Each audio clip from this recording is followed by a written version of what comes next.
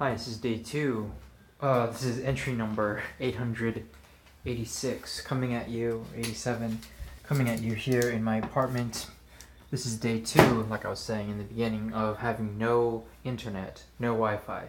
So my apologies for this being late, but it's gonna have to be maybe another day before I get any internet. My router, or my internet, has lost the connection to kind of the source. I don't know if this was like a well or something, it would be dry, but you would just need to dig deeper or something. I don't know, that's a bad analogy, but I am recording and these will go up when I get my internet back on. I didn't show you big news. Remember I said I wanted to get like a metal rack? Guess what? I got my metal rack. I got a whole bunch of stuff on here. But what's a bigger deal is I got an oven, like a good oven. It has convection. It's a pretty nice little beast, and so I'm very happy with this. I'll be using it a lot to make bread and pizza and all kinds of good stuff. So very excited about that. The only downside is that because my refrigerator is so small, it's really only like 4.5 feet tall, maybe 4 3/4. I can't really do my slow rise breads, which I really like to make, so I'll have to figure out a way around that, but I'm pretty psyched.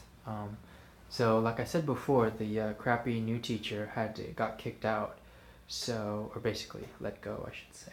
And so I went in there and I saw that he had an oven, and I told the boss that I would like an oven, and it just was a lot easier to just take that oven from that apartment than to go buy a new one or buy a used one or whatever somewhere else. So that was a major boon for me, I'll tell you what. And so now I am sitting pretty on a nice little oven. Not really sure how to use it because it's all in Japanese, but I reckon that it won't be too difficult to learn how to manage this thing. The other bit of news is that tomorrow I will be going to visit the principal, or the vice principal, at the high school I'll be teaching at.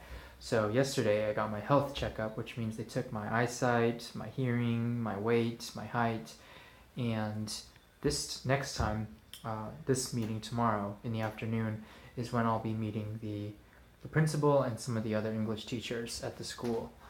I've been told that it's a kind of informal interview, but the boss lady is telling me that it's not. So I'm just going to go in there and we'll see what happens. No expectations, but I'm not too worried about it. Anyway, that's kind of the major bullet points for what's been going on in my life so far. But overall though, it's been a very enjoyable time. I was thinking to myself, I wish I had a little more drama because it would be nicer to talk about in these videos, but quite honestly, things are very good for me. I know it's boring, but very soon I've decided that I'll begin breaking into more Japanese culture, Japanese lifestyle and stuff, and maybe that'll give me kind of a distraction from just saying how happy I am. So anyway, thanks for watching, and I'll talk with you soon. Bye.